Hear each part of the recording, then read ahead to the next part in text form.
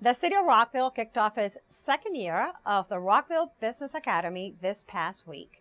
The free program is an opportunity for businesses to learn how to effectively operate and thrive in the city. Rockville 11's Katie Ghiardi has more. Katie? That's right. This year, Rockville's Business Academy is spilling all the secrets to owning a successful business in Rockville. Rockville's Business Academy is a great opportunity for businesses to build a relationship with the city. They will learn more about what the city has to offer and how to prevent future mistakes in terms of opening a business or making changes to the businesses, but also it's creating a partnership with the city just to let them know that we are here for them. This year's event brought more attendees who learned Rockville's tools of the trade. I think the business community is interested and excited to learn about what's happening in the city and ways that the city might be able to help them, as they're growing their businesses or looking to start a business.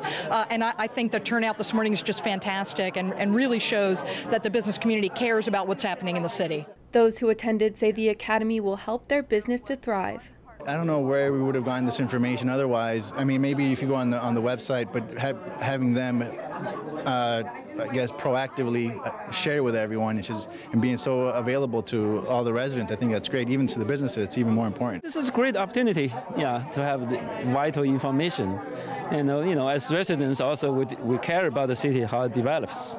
Lori Boyer, Executive Director of Rockville Economic Development, says the future of the Academy is bright.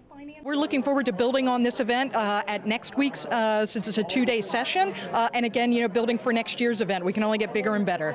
For County Report this week, I'm Katie Ghiardi.